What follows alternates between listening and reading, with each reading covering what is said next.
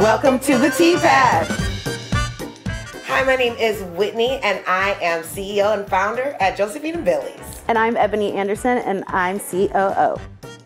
Okay. Our store is named Josephine and Billie's to pay homage to Josephine Baker and Billie Holiday, two women of color who were persecuted for their cannabis consumption, and yet they used their art to fight against injustice. They rejected the mainstream and they wrote their own rules, all while holding the door open for other women who would come after them. And for us, that is goals AF. In the 1920s and the 1930s, Black people still were not allowed in speakeasies. So a tea pad was their version of a speakeasy where the who's who of the time would come together and exchange ideas and smoke cannabis and also consume alcohol.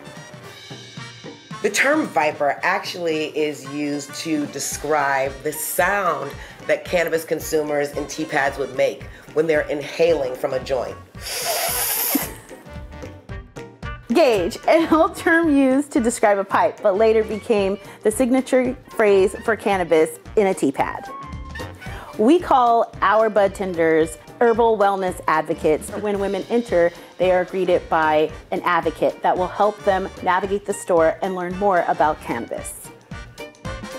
Josephine and Billie's is designed after a traditional speakeasy or tea pad. There is a secret entrance and a secret password, and that is really important to our community because it is a safe and sacred space to use cannabis.